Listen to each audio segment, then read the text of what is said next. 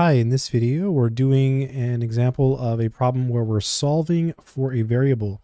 So in our particular example, we are going to solve for y in 4y equals 16.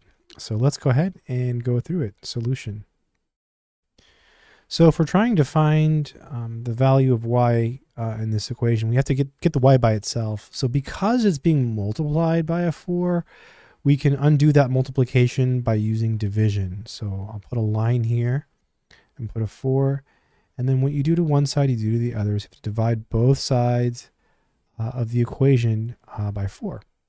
So these cancel, so we're left with y equals, and then 16 over 4 is just 4. So we're left with an answer of y equals 4 in this particular case. So yeah, not too difficult, simple equation. Hopefully you have learned some math. Good luck.